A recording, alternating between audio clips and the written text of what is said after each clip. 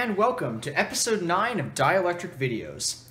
So on today's episode, I'm going to be doing a product review of the CEN-TECH Power Inverter series. Now this is the series of power inverters produced by Harbor Freight Tools, and as you probably already know, there's kind of somewhat of a controversy as to whether or not these are good value inverters. They are relatively inexpensive. If you apply your 20% coupon, you can get this little one for about $16, this bigger one for about $25, and the large 750 watt one, which is installed inside this toolbox, which you probably saw in my previous video, for about $60. So the question, of course, is, are these a good value inverter? Are they reliable? Do they work well? And do they meet their, or come close to their nameplate ratings as far as their power output? Well, in my experience so far, these have actually been pretty darn good inverters. I've modified this one with an EC5 connector so that I can connect it to my Volt Power G06 power brick, which I'll show in a later video. And I've also made this adapter for the small inverter, which also allows me to connect it to the power brick, like so. Now, as you can see, the small inverter has a car accessory plug adapter, and using this adapter cable that I made, this allows me to plug it into the power brick, like this. I will show you that in a moment. But my favorite of these three inverters is definitely this little mini inverter, because it's super compact, very inexpensive, and it's reasonably powerful. This is an 80 watt with 125 watt peak power inverter, and it actually does provide roughly 80 watts. I can charge my 80 watt hoverboard with it, and it has no trouble supporting that. I can power my laptop, I can power a work light with it. Anything that's relatively small load under, say, 80 to 100 watts runs just fine on this. It's been reliable, I haven't had any problems with it, and in fact, I've actually used an identical inverter to this one, at least the circuit board out of it, as the inverter for this power box. This power box has the same circuit board in it that this inverter does. The only downside of this little inverter is the fan. It is quite noisy. When it spins up, it does, I'll move it near to the camera, and as you can hear, it is really quite noisy. It's not such a problem if, like, you put it on the floor, but if you want to, say, power your laptop, like at school or something, it can get quite loud just running in the background. But that being said, it is a relatively robust inverter. I've overloaded it a couple of times with various loads exceeding 100 watts. It does have a thermal cutout within, so it will protect itself to an extent from overload, and it does produce a reasonably reliable 120 volt power output.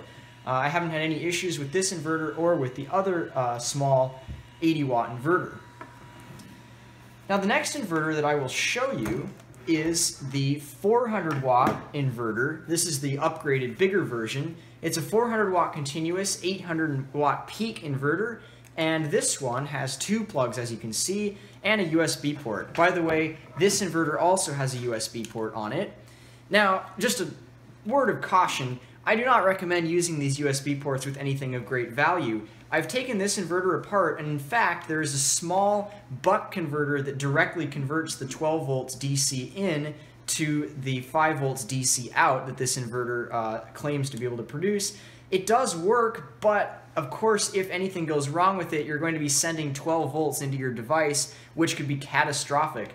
And because these are relatively inexpensive inverters, it is possible for them to fail, and honestly, relatively likely, especially if they're put under a high demand for the USB port. So getting back to the 400 watt, this one also has a USB port and two receptacles on it. It does work quite well. I haven't actually brought a load. The only load I've brought I'm actually going to be showing you in a minute with the bigger inverter to demonstrate its actual power output. But for this inverter, I can show you by plugging it in that it does in fact work. It powers on, the little green light comes on. One thing to watch out for, the only CEN-TECH inverter I've ever bought that had to actually be returned was a 400 watt unit like this. When I first bought it and turned it on, there was, you'll notice there's a little orange light before it turns green, or kind of a reddish green light when it first comes on. you want to see that.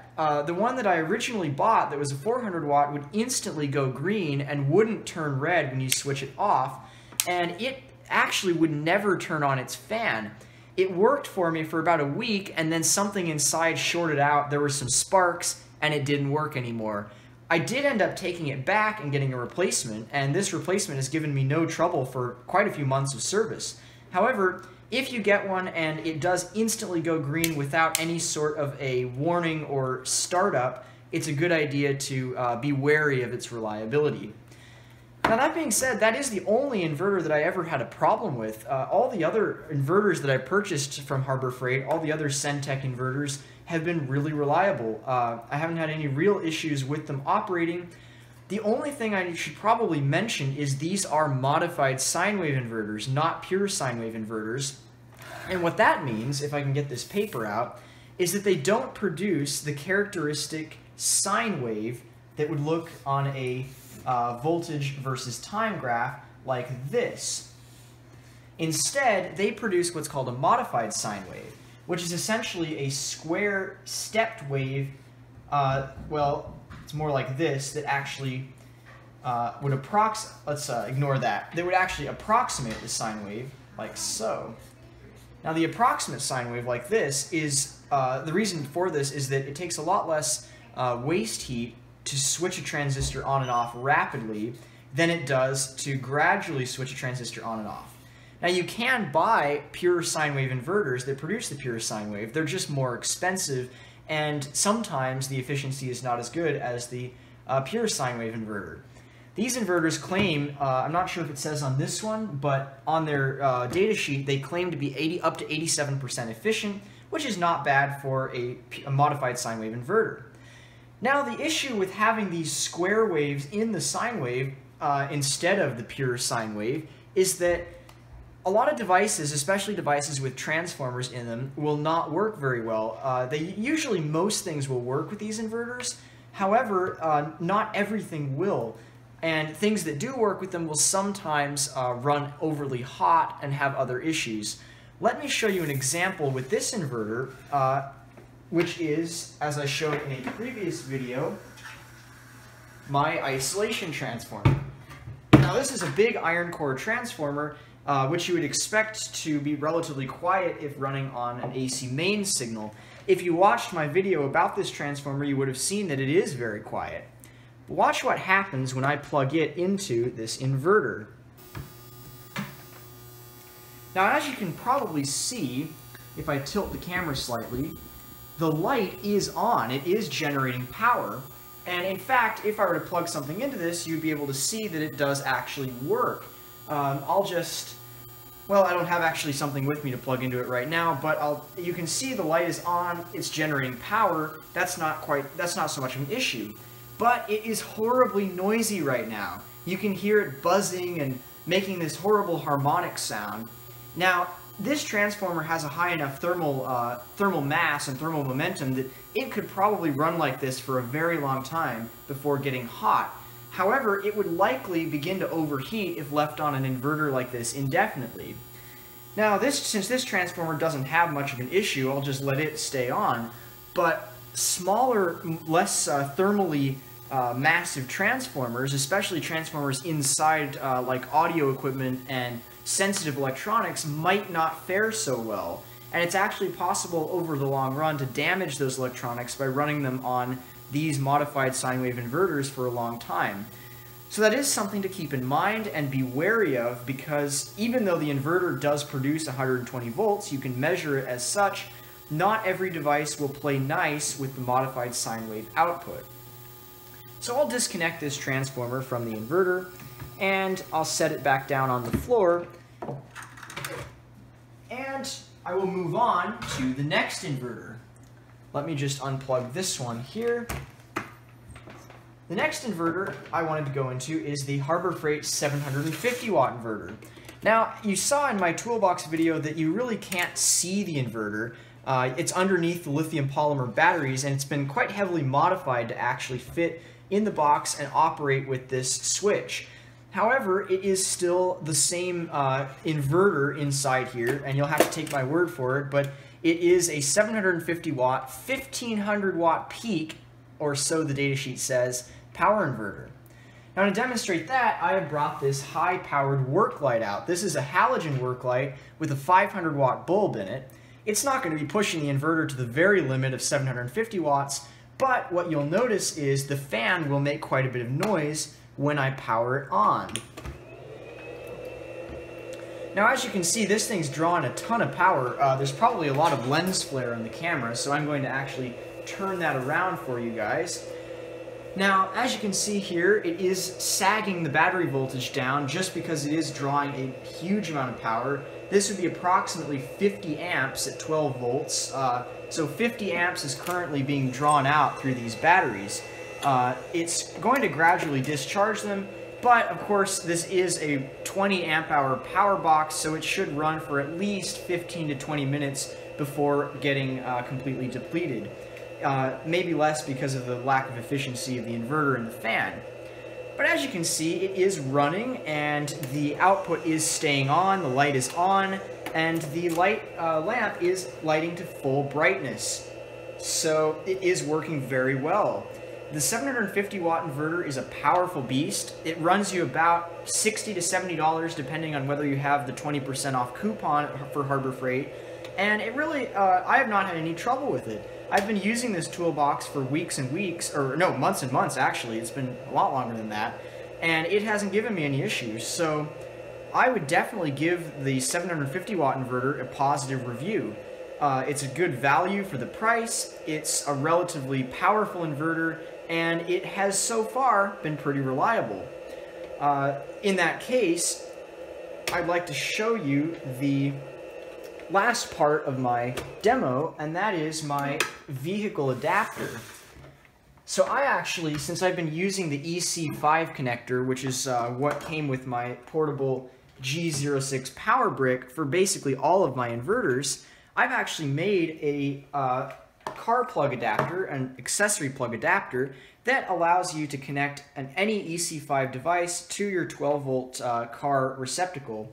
And of course that then allows me to connect this inverter to it via the connection here, and really anything else that has the EC5 connector. This is essentially the counterpart to this other adapter, which allows me to plug the already accessory plug-ready inverter into the EC5. It would be a bit pointless to do this, but just to demonstrate that it works, I can plug this into this, plug this into the power brick like so, and the 400 watt inverter has power. So this allows me, of course, to plug the 400 watt inverter into my car's power receptacle, but with it makes it so I don't have to unscrew the lugs if I want to, say, plug it into my power brick instead. Now the only thing to be careful of is because this is a 400 watt inverter, it could draw up to and above 40 amps from the car, which of course is enough to blow the fuse on your accessory plug.